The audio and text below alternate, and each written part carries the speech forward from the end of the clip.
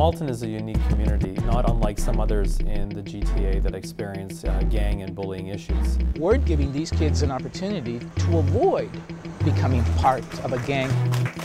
When I was growing up, I really never had much of a role model, other than my brother, really. So I'm trying to give somebody else the same chance that I got when I was younger. Before, I thought that I was leading people in negative ways, so they wanted me to lead people in positive ways. So it's really about creating something to bring awareness to teenagers, but also to the parents about the really heavy issues facing teenagers today. It only takes one person to make a difference, and I think that person can be me. It will be a challenge this year to show the community the greatness of our schools, and we will.